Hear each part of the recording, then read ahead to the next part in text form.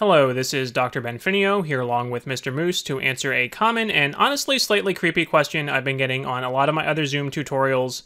Can someone tell if they've been pinned in Zoom? Based on the comments, I think I am mostly getting this question from students who want to pin somebody other than their teacher, like a friend or someone they have a crush on when taking online classes. So again, there's my plea to students to please pay attention to your class. Your teacher is trying their best despite the difficulties of online learning. But I wanted to answer the question anyway since a lot of people have been asking it.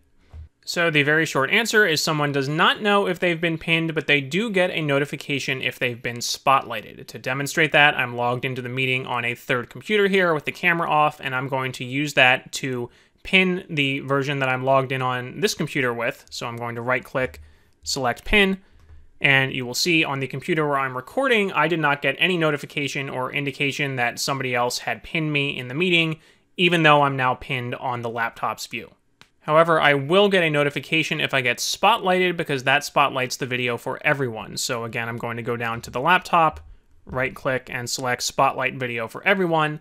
And now on this computer, I get a little pop-up message that says the host has spotlighted your video for everyone. So students who are not typically hosts or co-hosts in a meeting aren't going to have that privilege anyway, so students are usually going to be pinning other people. So technically, there's no way for the other participants or the teacher to track who individual students have pinned.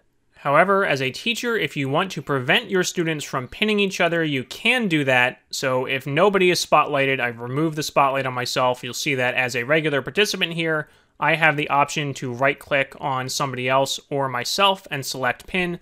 But if I spotlight a video with the host computer, which I'm going to do again, now, as a participant, that option has disappeared from me. So if I right-click on Mr. Moose, I no longer have a pin button. I don't have that option for myself either. So if you're a teacher and you want to make sure your students are looking at you and not pinning their friends, make sure you use the Spotlight Video feature.